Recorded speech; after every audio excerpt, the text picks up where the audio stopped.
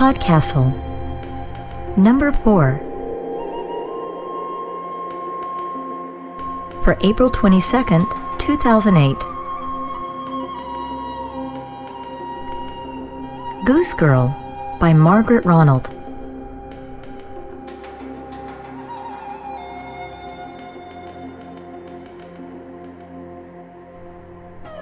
Hi there. This is Rachel Swirsky, Podcastle's chief editor. We've had a call on our message boards for more personal content from our hosts. I probably won't talk as much about myself as Steve does, but I'm happy to run down my vitals. I'm 26 years old. I'm going to graduate school in Iowa. I'm getting married in June to my boyfriend of 5 years. And at the risk of being nauseating, I'll say that I find myself thinking at least daily how grateful I am to be with him. My mother has a tendency to communicate by giving me books so she can show me how she felt while she was reading. I hope to communicate with you all in a similar way about this story.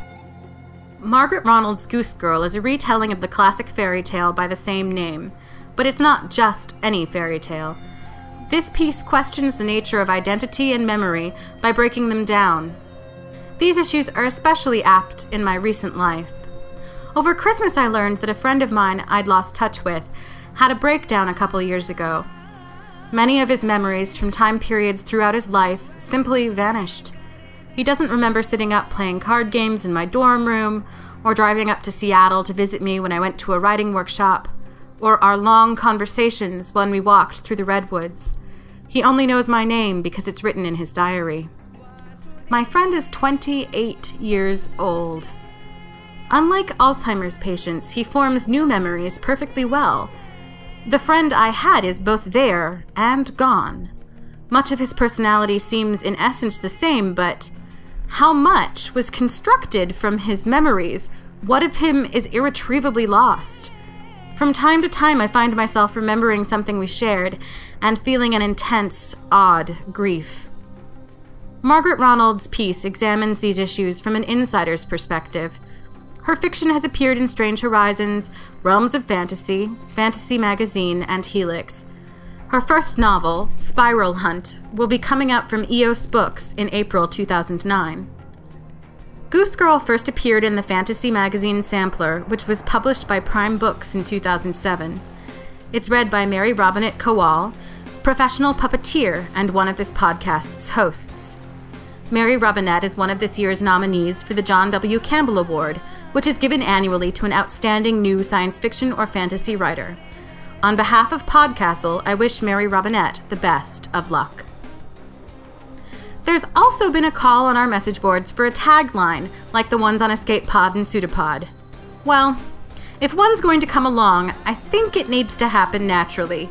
For now, you'll have to settle for enjoy the story. Goose Girl by Margaret Ronald. I stumble into the city at the back of the princess's entourage, clutching the red book to my chest. By the time someone notices me, I can almost speak again. "You came with the Princess Alia, didn't you?" says a tall man with an understeward's chain. "They must have low standards up north if you're the sort of thing she brings along." I shake my head. The world slides in and out of focus. I didn't come here for that. I'm not... Help. He raises his eyebrows. "Oh, so you're not with the help? You must be one of the nobility, then." He tweaks my skirts, and a ragged hem tears. "So, what did you come here for if you're not with the princess?" The words sound wrong, even as I think them, but I say them nonetheless. To be married. He bursts out laughing. "Poor girl," a woman at the back of the servants' hall says. "She's simple, can't tell between herself and the princess." "No," I say, or try to say, but the words have come apart again, and it comes out in a rush of court poetry and gutter talk, unintelligible to noble and peasant alike. The tall man laughs again and reaches for the red book. I skitter away, and a stink of pigs fills my nose. Leave her be, Conrad. A man says behind me. His voice is deep and should not be familiar. Conrad makes a face.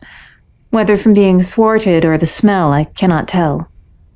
I'll put her with the geese, he says, turning away. They're about as dumb as she is. Just like you and your pigs.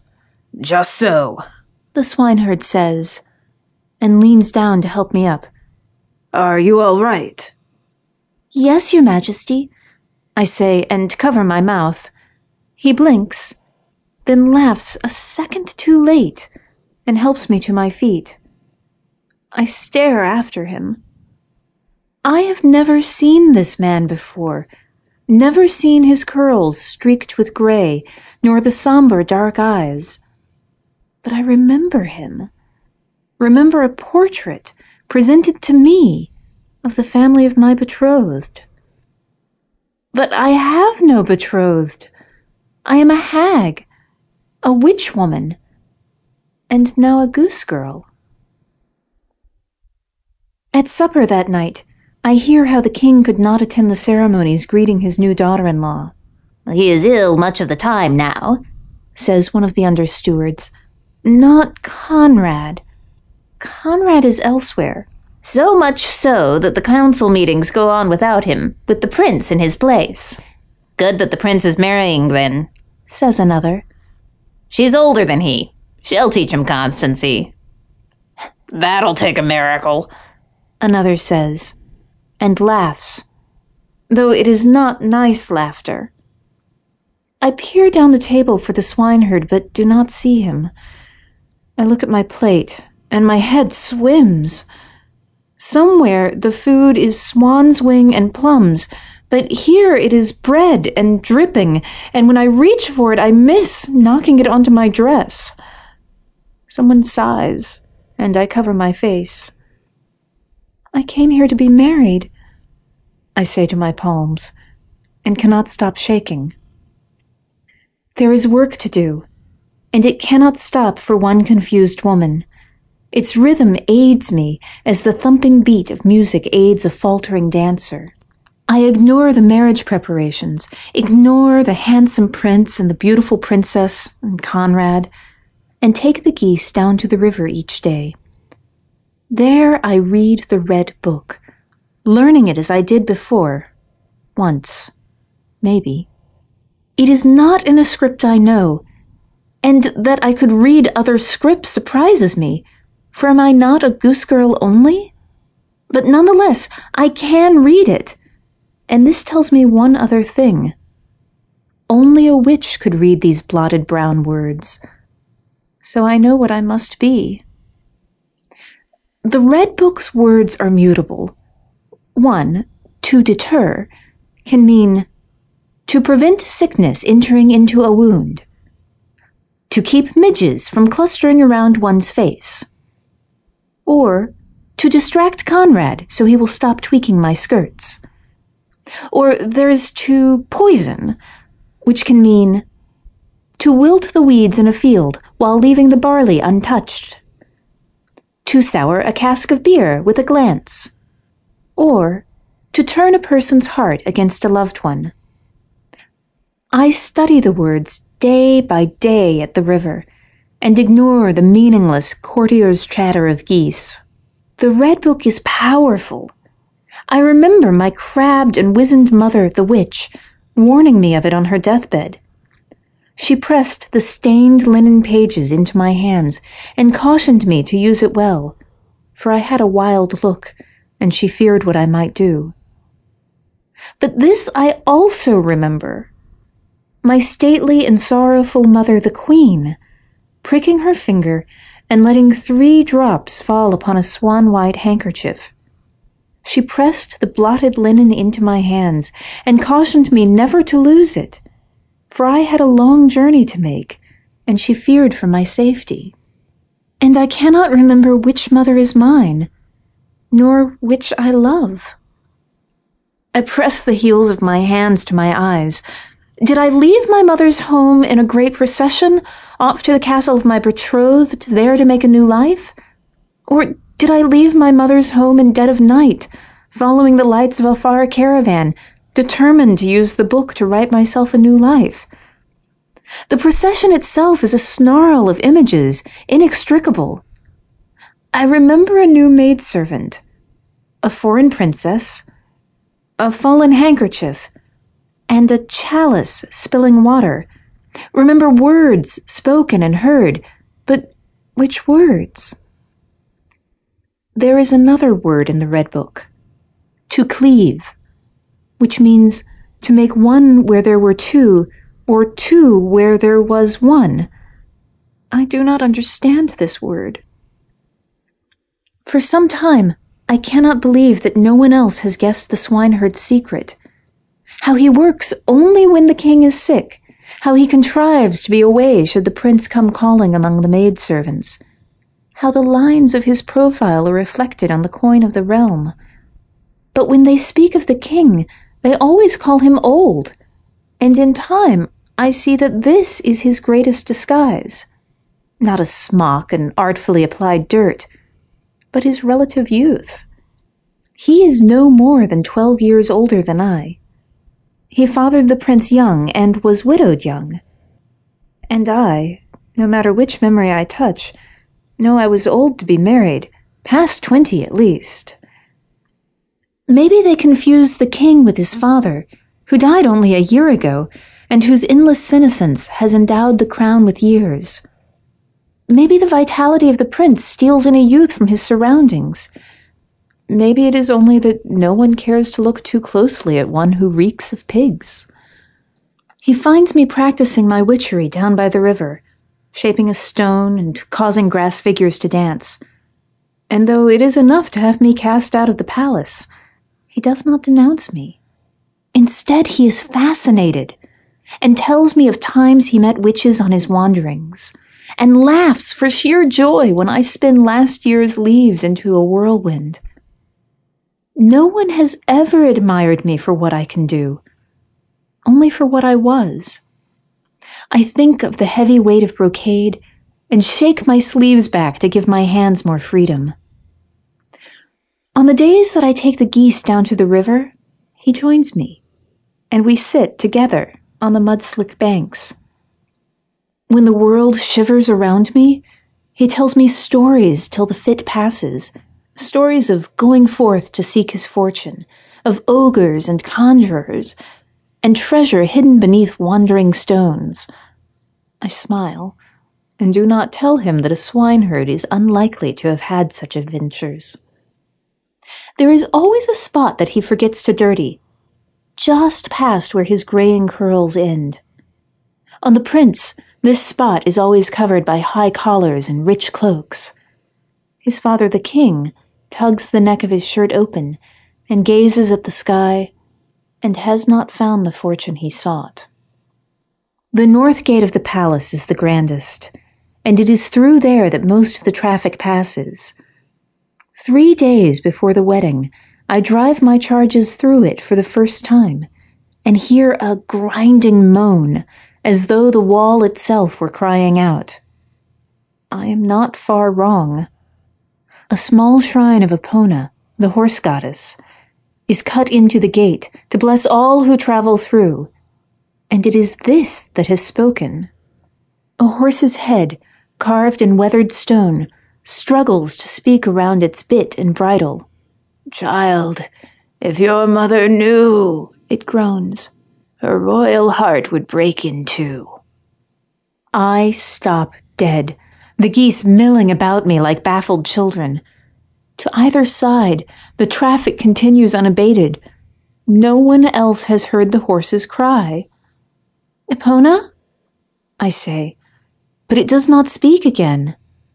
And it does not need to. I remember now why it might speak to me, for I was named for the horse goddess. But was it a queen or a witch who named me so? My heart is not so delicate as a queen's, I think, because I am not royal. Or perhaps it is that I am already broken. The king in a swineherd's smock has escaped his court for the day, and thus I have company on the riverbank. I know enough not to call him Majesty now, and he is good enough not to recall my one error. He carries water in his hat as we coax our charges back to the castle, and I laugh at him. He laughs too, and for a moment there is no chasm in my mind, or none that matters. We reach the gate, but the prince and princess are there before us, returning from the hunt. The prince on his charger hurtles past, heedless and beautiful. Briefly I catch a wistful look on the king's face. The princess rides behind, regal as the queen she will one day be. She looks at me, then at the king. She is not as easily fooled. Unnerved, I edge closer to the gate, too close to Epona's shrine. The stone horse moans its lament, and I cringe. The king does not quite hear, but it seems some of his tales are true, for he cocks his head as if straining after a whisper. The princess shakes her reins, glances back at me, and rides through. I stare after her and cannot speak. The words tangle again, and worse now. In the middle of the night, I wake and hear another person's breathing. I speak a word, to see, and light pools in my hand. The unseen person gasps, and I sit up, brushing straw from my hair. The princess sits on a stool by the door. She holds the hem of her dress an inch above the floor, and her eyes follow the light in my hands. "I know what you're trying to do," she says. "It won't work." "What am I trying to do?" I ask, curious. "I've ordered the shrine be removed. You won't have it as a witness anymore."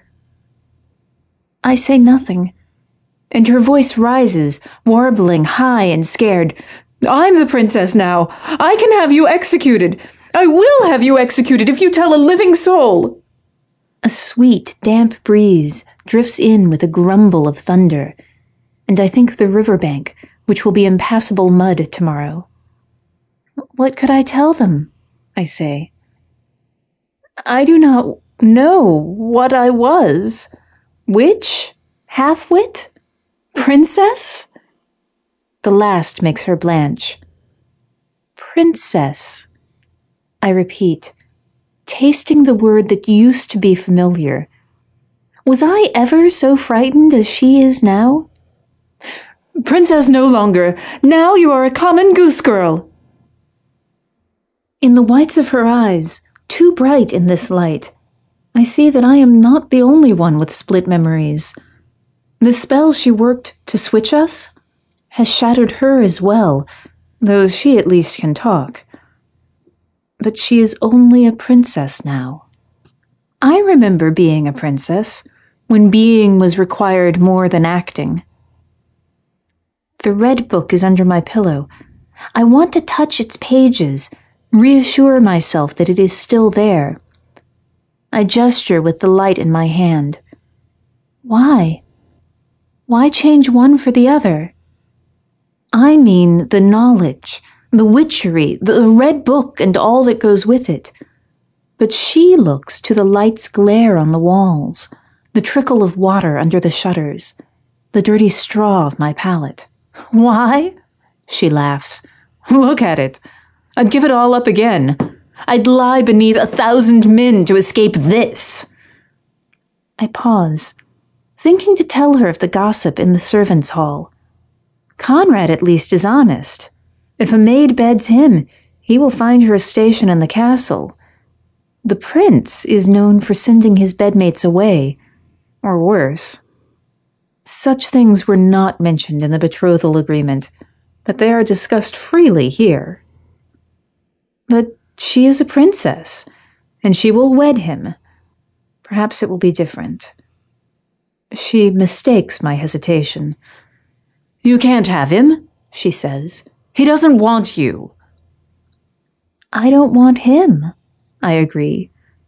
What I want is a clear head and uncluttered memories. But there's only one road to that. Only one ending to the story we have woven. The impostor's cruel death, the princess's return, the wedding. How high is the price for a mind made whole? The princess rises, gathering her skirts.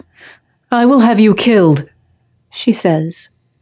"Remember that, princess." I start at the word. She turns scarlet, covers her mouth, and flees. Her footsteps fade into the patter of rain outside, and I am left with my light and my split mind. The rain is heavy and cold, and even though I run the short distance to the swineherd's hut, my dress is sodden and clinging to me by the time I reach it. I close the door behind me, and my eyes slowly take in the emptiness of the hut. He is not here. Of course, he is in the castle trying to be a king. And even if he were here, I decide, I would not tell him. This is my story, not his. And any other reason I came here is now not worth considering. I cannot remember if I have lain with a man. The princess certainly not. The witch certainly. But what I seek tonight is more than the comfort of skin on skin. Still, the rain comes down hard, and I pluck at my dress, unwilling to go back out.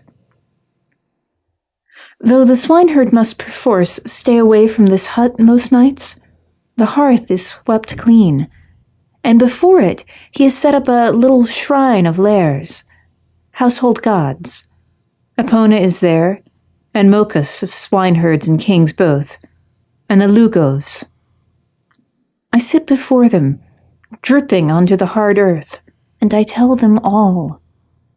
Though Epona could not help me, if returning my name to me was not help, I can still ask, still confide in the old gods. My hair is drying when I have finished my tale, though my face is wet. But the hearth remains cold, and my prayers are flat, and the rain does not abate. I have erred. I do not realize how badly I have erred until a footman shows me to a room too opulent for my tattered skirts. He leaves, and a figure rises from the chair by the window.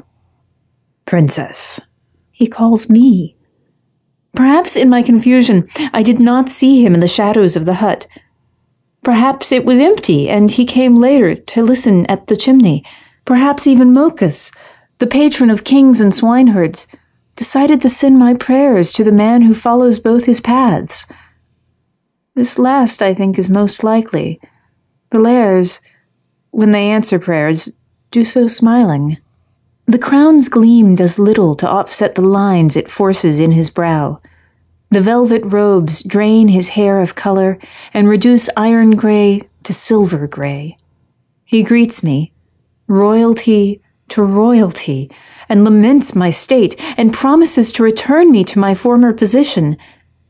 And yet his face says other things a swineherd would say without hesitation, but a king may not. I nod, but do not answer him. I have not spoken since arriving. Instead, I watch the fall of light over his shoulders, and think of things broken. The red book, tucked into my bodice, presses heavy over my heart, and my skin smells of mud and last night's rain. "I cannot let my son marry an impostor," he says. How high is the price for a mind made whole? I cannot pay with another's life. I have only myself for coin. "If you were to do this," I say at last, "if you were to expose her crime and elevate me to her place, then I would be the impostor." He tilts his head to the side, the same way he did when the stone horses spoke. "I am no princess. I was, and am not." My feet grow heavier, as if sinking through the floor, and one by one the memories of my mother the queen fade, till they are like pictures carved in dust. And surely it is dust that makes my eyes water now, to mourn the loss of a woman I never knew. Still, I speak, swallowing back salt tears. I am a witch woman, and I will not give that up for any cause. The red book burns against my chest and is gone. I cry out and put my hand to where it was, and feel it again. Its words my blood now, its pages my flesh.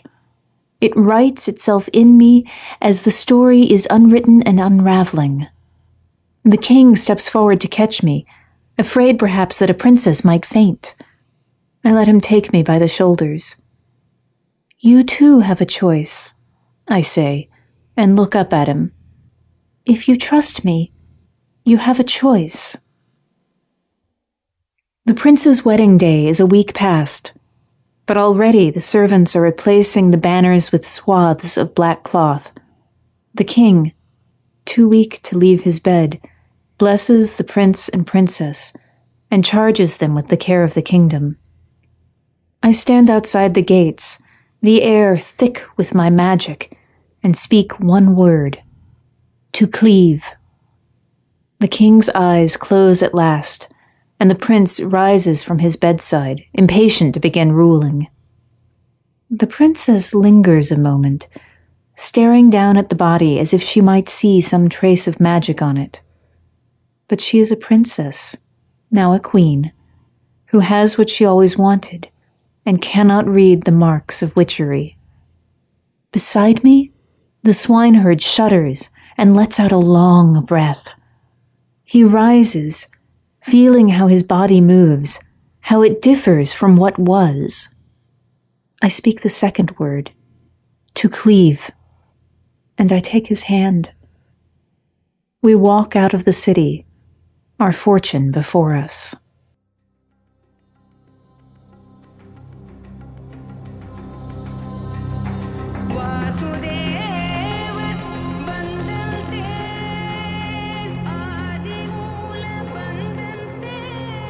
After the story, the feedback. A lot of people liked episode number 2, For Fear of Dragons by Carrie Vaughn. Life Lemon said, "This story brought up some important questions in my mind. I found it interesting how, in order to keep the peace, the priests had to unite the nation against some evil being. Some commenters tried to pin down just who or what the dragon in the story represented, and had some fun chewing over the ending. Yossarian's grandson pointed out parallels to Joan of Arc. It's about a girl who feels she has a mission to destroy a dragon and save her country, he began, and ultimately concluded, it all seems like too much of a coincidence." But the compliments were not unanimous. Jelly said, "The characters were 2D cardboard cutouts from central casting, including the protagonist. The exception to this trend, and the bright point of the story, was the dragon itself," and several others agreed. It's been really fun seeing the discussion develop. You can join in yourself by visiting forum.escapeartists.info and add your 2 cents about For Fear of Dragons or any of the other episodes. Podcastle is a production of Escape Artists Incorporated and is distributed on a Creative Commons Attribution Non-Commercial License. Share it, but don't change it or sell it. Our theme music is by permission of Shiva in Exile. You can find them at magnatune.com. You can discuss this episode of Podcastle or nearly anything else in our forums. Just visit forum.escapeartists.info. And if you enjoyed this episode, tell a friend or post to your blog about it, or consider donating via the PayPal link on our site. Philosopher John Austin said, "Words are not, except in their own little corner, facts or things. We need, therefore, to prize them off the world, to hold them apart from and against it, so that we can realize their inadequacies and arbitrariness and can re-look at the world without blinkers."